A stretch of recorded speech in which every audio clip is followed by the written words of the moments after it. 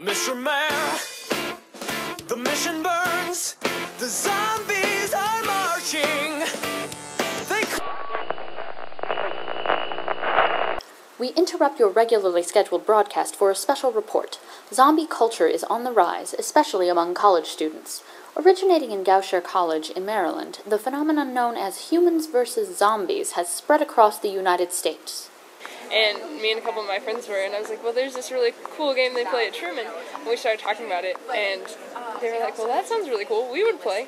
And I looked it up online and found out that they played at like 24 college campuses in the U.S. It's nationwide, and there are a lot of, a lot of people who sit and write rules on the internet, so there was a lot of information.